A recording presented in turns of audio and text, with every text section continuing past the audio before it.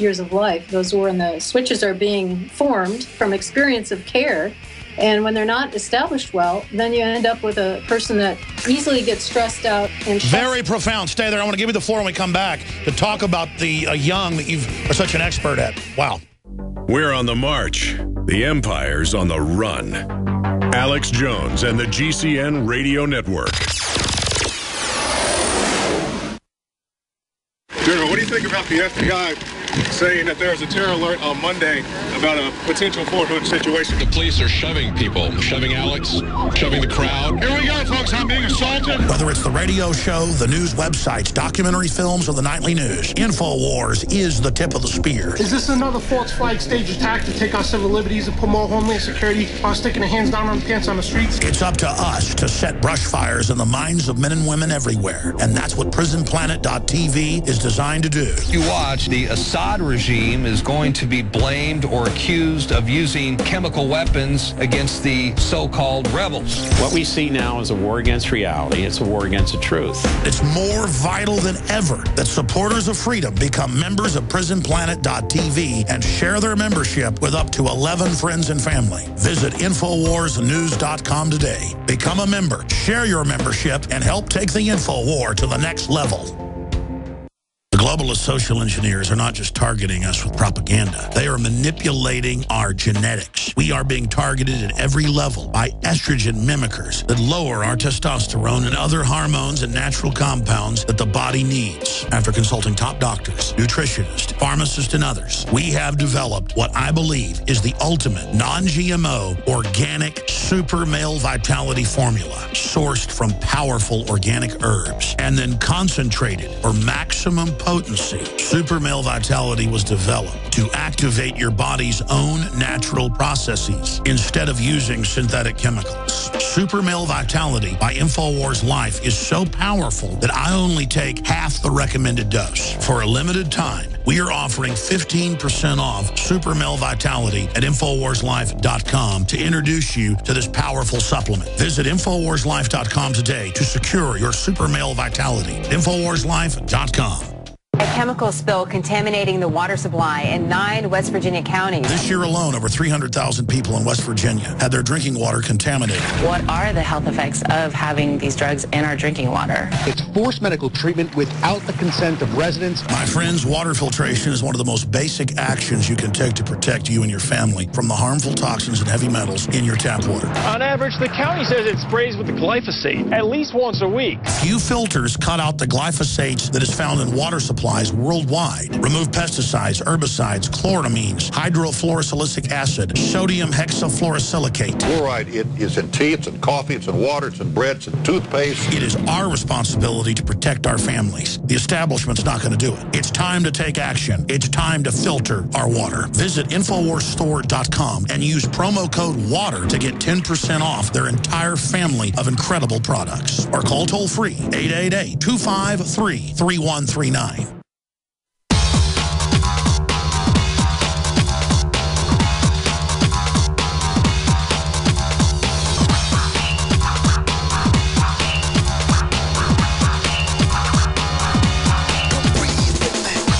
Take you live to the Central Texas Command Center and the heart of the resistance. It's Alex Jones. Professor Darshan Narvaez is our guest, and she is a prominent behavioral psychologist at the University of Notre Dame, and she has developed several theories, adaptive, ethical.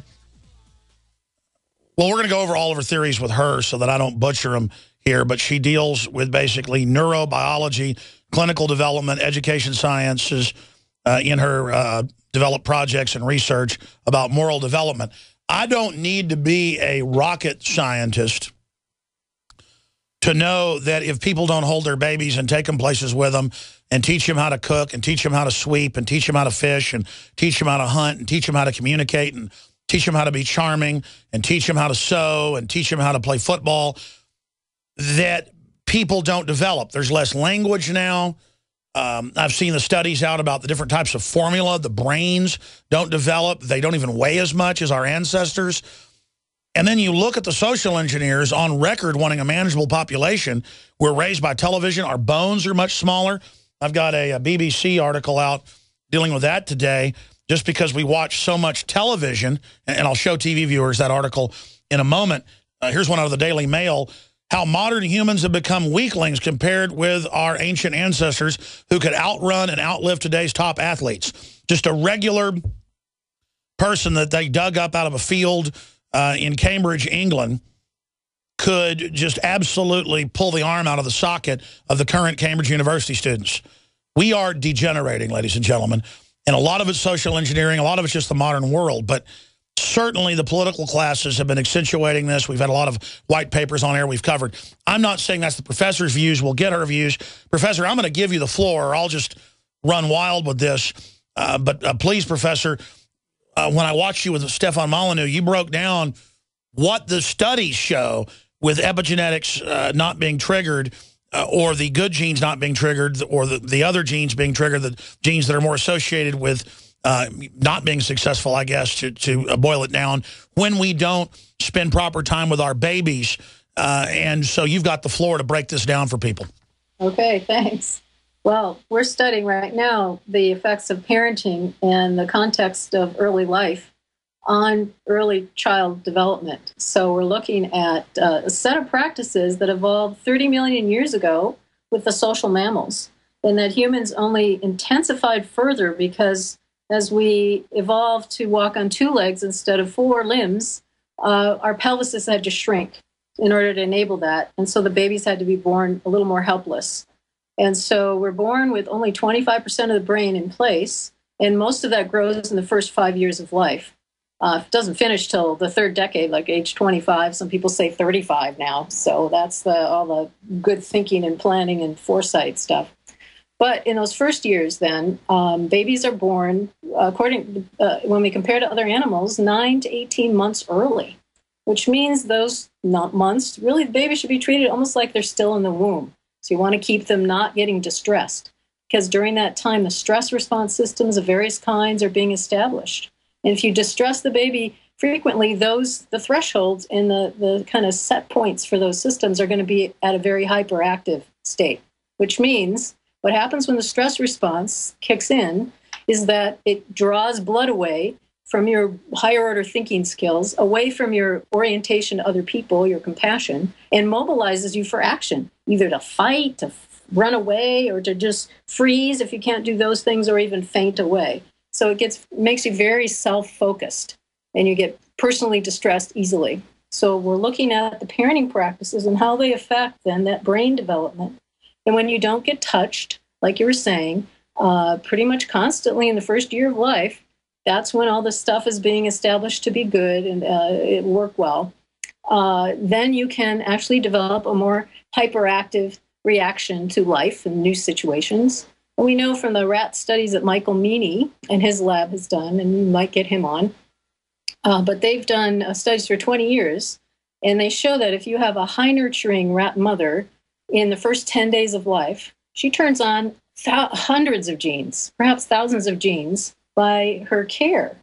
And they focus in on one in particular, and they find that if you have a low nurturing mother during that time, that means you're not getting licked if you're a rat, but if you're a human, it would be held. And if you don't have a high nurturing mother at that time, those genes never get turned on properly. So for the rest of your life, you're going to be anxious with new things. So these genes need touch to be turned on to control anxiety. If you don't get that, you're going to be an anxious rat. But they've also then transferred this to looking at the same processes, the neurobiological processes in humans, and find similar things happening. So that's just touch. And then there's breast milk. You mentioned that. Breast milk has thousands of ingredients, and it builds the good brain with a lot of serotonin receptors, so which are linked to not getting depressed. It has all the things you need to build your immune system. And so in our what we do is we use, so I'm jumping around a little bit, but I'm going to tell you about these practices.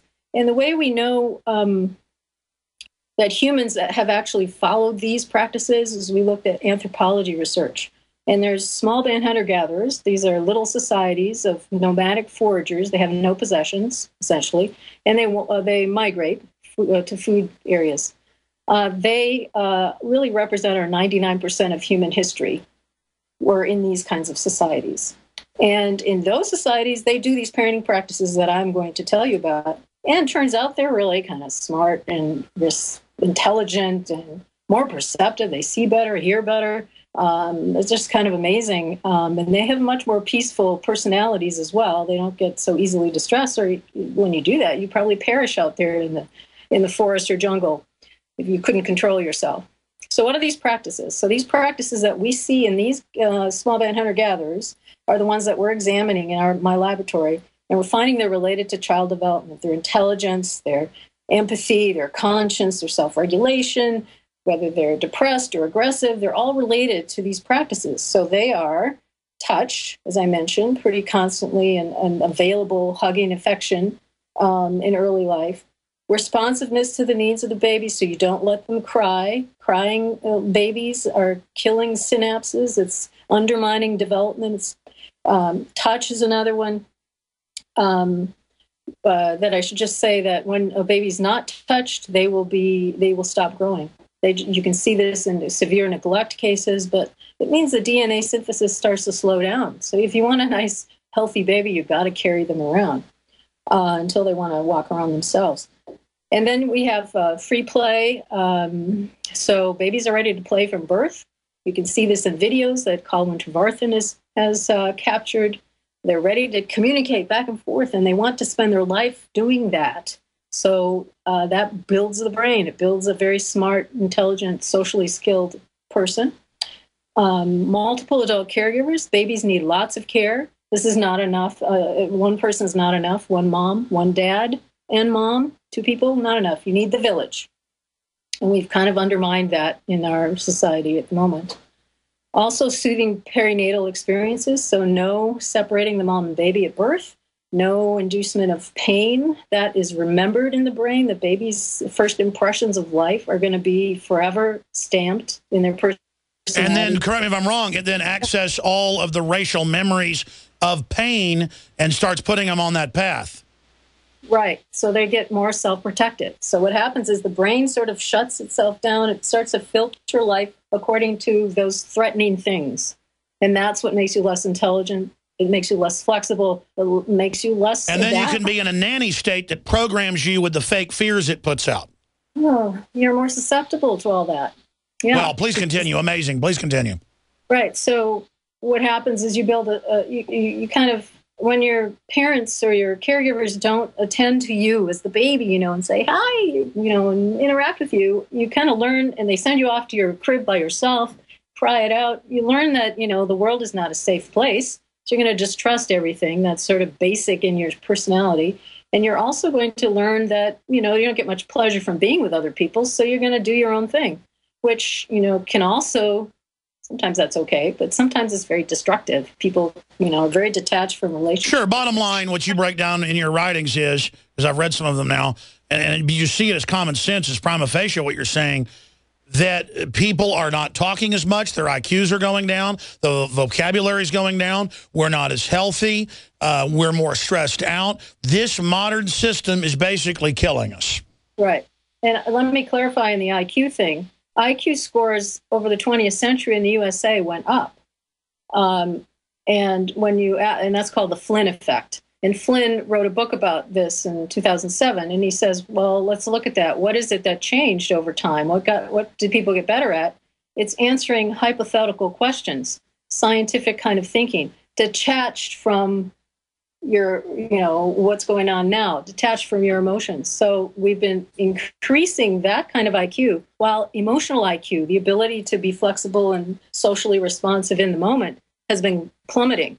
And so you can see now, I see in my students, they prefer to text rather than the face-to-face, eye contact, back and forth stuff. Oh, people sit at tables and text each other now. Yeah, I know. It's crazy.